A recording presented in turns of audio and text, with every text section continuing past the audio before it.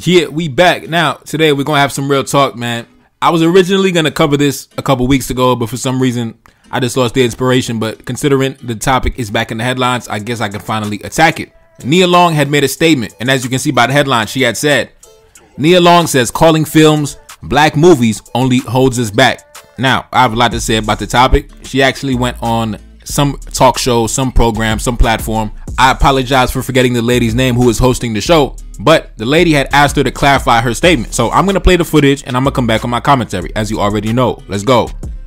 How it goes, because, you know, they take one headline and turn it into something. So read that again. Let me see that again. How much time we got? Terms like black movies and black famous only hold us back. Okay, so what I mean by, you know what I mean. I know, but go ahead. But so For them.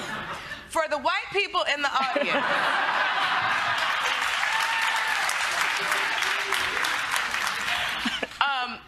What I mean by that is if we continue to practice this idea of separatism, we continue to divide. And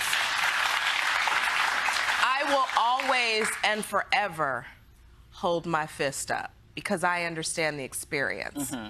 But I also believe that the more we understand about one another and the more accepting we are of one another, this thing called art should be representative of all of us. Thank you. Yeah, we back. Now, to the simple-minded, what Nia Long said might sound profound. What Nia Long said might sound intelligent. What Nia Long said might have sounded groundbreaking. But her mentality is the same reason why there were so many thriving black businesses in America around the 50s and the 60s. And so many of those businesses were abandoned so people can go work in the white corporation. Her mentality is why so many black people from around the world leave their countries and never come back. They run to the United States, they run to Europe, because at the end of the day, her mentality is, look, if you can't beat them, join them. If Nia Long felt that black institutions, black media houses, black movie studios were powerful enough to stand on their own and be an individual force that can be a powerful competitor in the market, she wouldn't be talking none of this nonsense. The reason why Nia Long feels the way she feels is because she does not have the belief in her people that we can actually do what white people did, that we can actually build what white people built, that we can actually stand alone and be successful and prosperous. Because Nia Long doesn't feel that her own people can be true competitors in the market, true competitors in the field of media, entertainment, whatever you want to call it, her strategy now is to break all barriers, break all labels, break all separation. Let's put everybody under the same umbrella. And what Nia Long doesn't understand is the reason why these separations were made,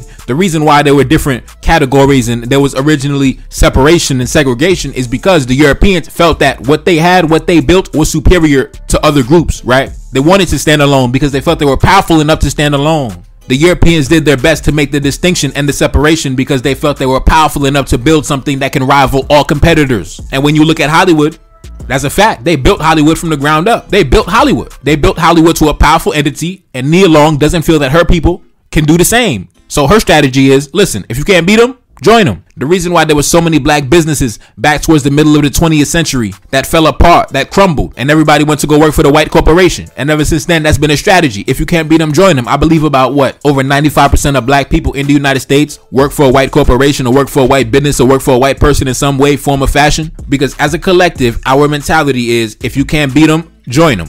And people like Nia Long and people who share her mentality, the problem that they have is they can only rise up to a certain level within somebody else's system, within somebody else's infrastructure.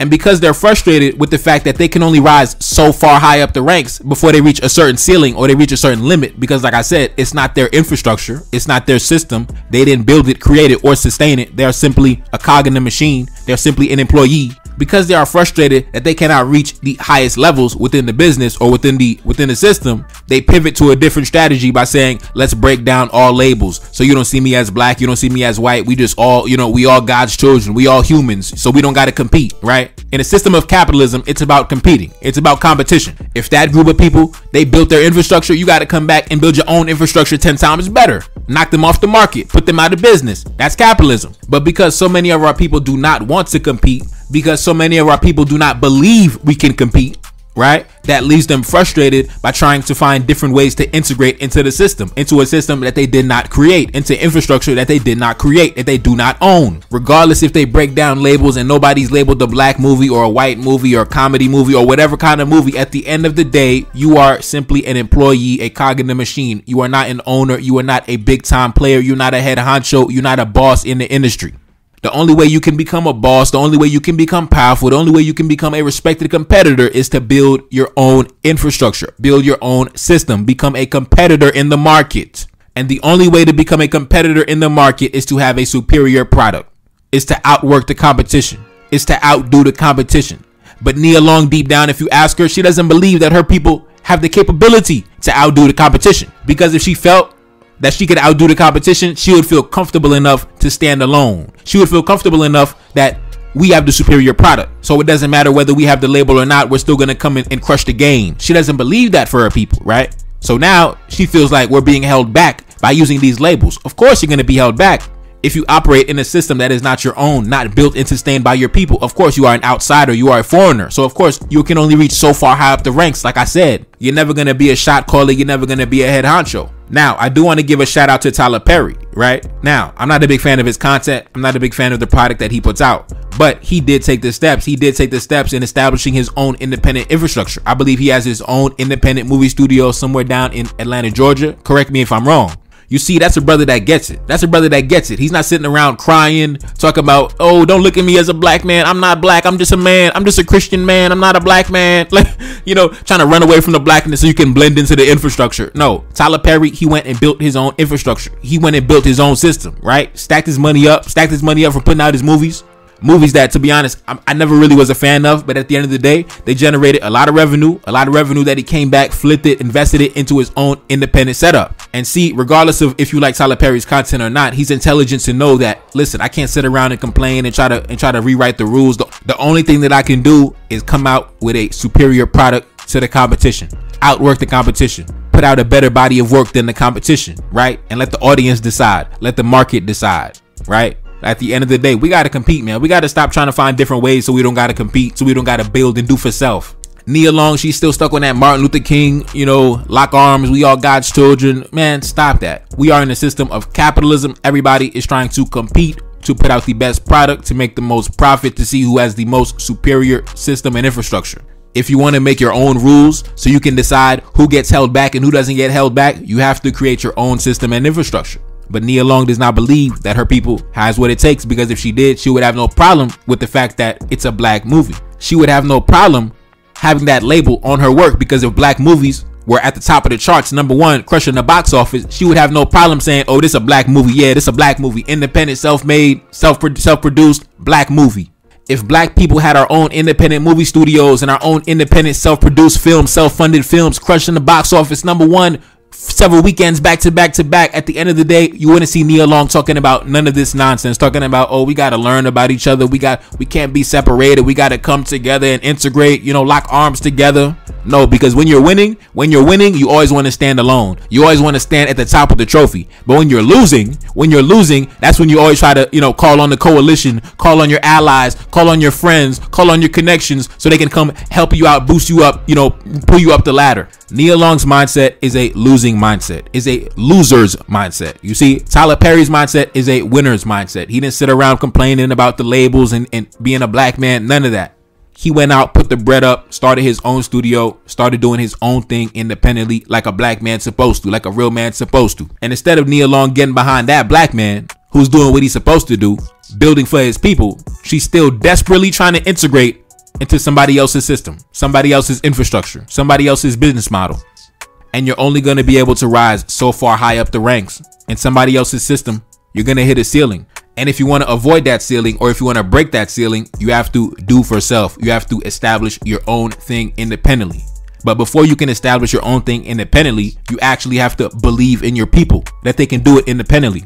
And I don't believe Nia Long believes in her people at all. I don't agree with anything she said. I believe if we put our mind to it, if we put our money up and our creative talent up, we can bring products to the market that can compete at a very high level if we choose to do so. But that's not the path we choose to go. We constantly try to integrate into the system, try to find a way into the system, try to connect into the system. At the end of the day, you have to create your own system. When will you understand that? Nia Long, you too old not to understand that. You an elder.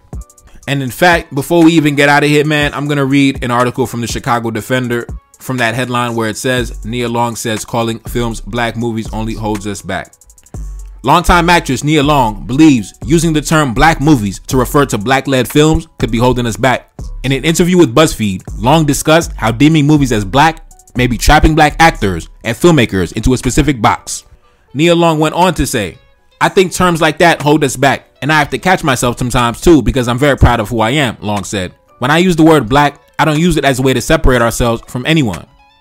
I use it as a way to put an exclamation point behind our greatness because I don't think that it's always been celebrated and recognized.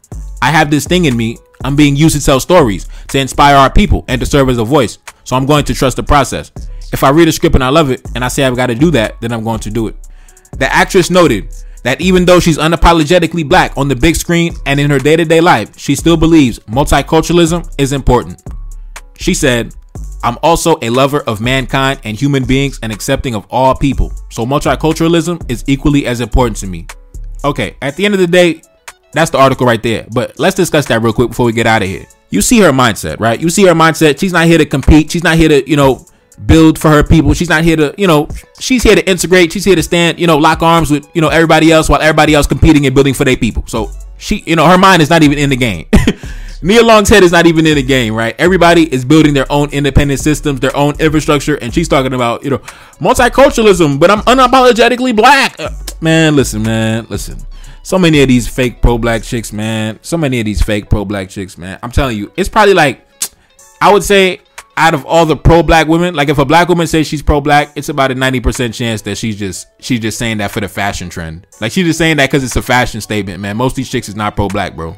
Most of these women got a multicultural integrationist mindset. They not pro-black. Like I said before, the reason why Europeans have always made the distinction between themselves and everybody else is because deep down they felt that what they brought to the market, what they brought to the table was more superior than everybody else. Now, whether that's true or not, that's up to debate, right? But in their heart, in their belief, they felt that what they brought to the table was superior to other groups. So they always made the distinction between themselves and everybody else. Because Nia Long, she might say that she's unapologetically black, right? She might say that, but in her heart, she doesn't believe that. Because if she really believed that, like I said, she would feel comfortable bringing the product to the market, understanding that we got the best movies, we got the best media, we got the best music, and it can stand alone. You ever notice the musicians, they never complain about being labeled as black music? Why? Because black musicians are the best musicians on the planet, the most successful musicians on the planet, the most popular musicians on the planet, the best songwriters on the planet, the best producers on the planet. And that's why you've never heard a rapper or R&B singer or any type of black artist try to hold hands with the country artist and the rock and roll artist, because they felt that they have the best product. We got the most music. We get the most sales. We get the most recognition. The hip hop artists, the rap artists, they feel comfortable standing alone in their own genre because their product is the one that is crushing the market. So they don't feel the need to go stand hand in hand with the country artists and the rock and roll artists and the blues artists. They feel like hip hop is dominating the landscape, and it is. And the moral of the story is, listen, when people are winning, they feel comfortable standing alone. They love standing alone. They love lifting up the trophy alone. But when people feel like they're losing and they can't win, that's when they want to call in the coalition and they try to call in the allies and their friends and make their connections. But I guarantee if the situation changed overnight and black movies were crushing the box office, had the most funding, had the most profits, I guarantee Nia Long would not be saying none of this. She wouldn't be talking about, oh, multiculturalism is important, we should include everybody. No, she would be bragging about, oh yeah, black movies made $700 trillion last year. We crushing the market. We crushing the industry. She would be celebrating. She would be bragging. She would be going for a victory lap. And that's why nobody takes it serious, and I don't either, man. At the end of the day, we got to build our own institutions, our own infrastructure, our own media houses, our own movie studios, our own record labels, everything. Period, point blank. There's no way around it. Stop being lazy and do for self. Stop trying to ride the wave of other groups. Build your own. Do for self and compete in the market, okay? We live in a system of capitalism. So compete, okay? Build your own thing, bring it to the market, and may the best man win, all right?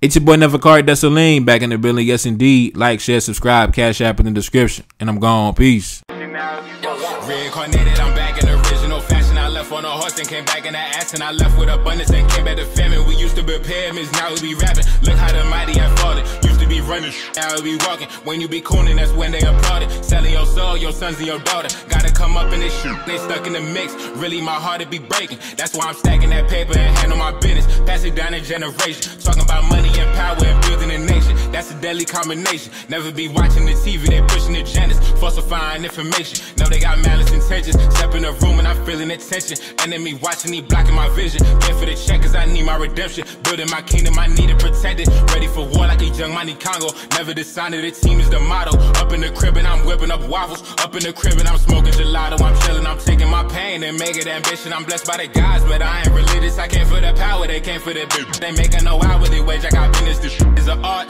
and they could never be taught. Selling my soul, I can never be bought. Play with my money, I see you ain't caught. Run to the check and I do it for sport. Babylon falling, I go to the source. Packing my luggage and go overseas. Shorty be with me and she so elite. Shorty be chocolate, I'm calling her Hershey. Secret intelligence probably gon' murk me. Don't fuck with brands, cause nigga I'm Haitian. Say the wrong shit and you're smacking their faces.